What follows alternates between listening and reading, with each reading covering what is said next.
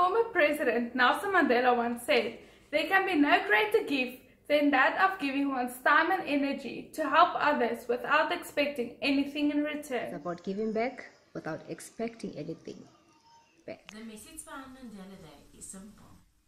Each individual has the ability and the responsibility to change the world for the better. In 67 minutes, we give back to what Madiba gave to all of us. The power lies in our hands to make a difference. This is the day where we remember those that are less privileged than we are. It's for everyone to celebrate his birthday on the idea that each person has the power to change someone's world.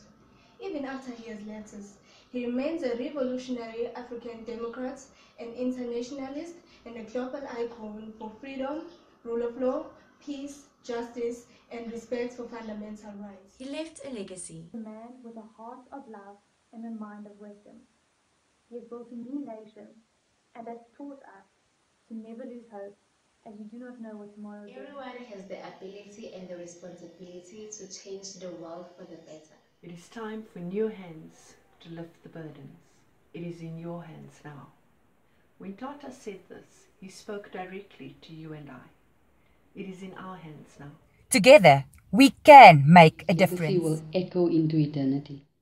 What is important now for us and what resonates with me is that we don't just wait for Mandela Day, 18 July, to give back to someone for 67 minutes.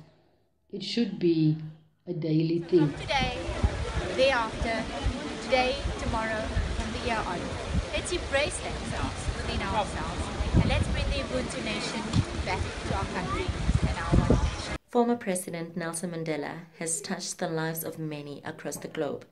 He has fought for 67 years for social justice. And on Mandela Day, it only requires 67 minutes for each and every one of us to touch another person's life. Be it a message of hope, your time, or a donation. No contribution is too small. We all have the power to transform the world.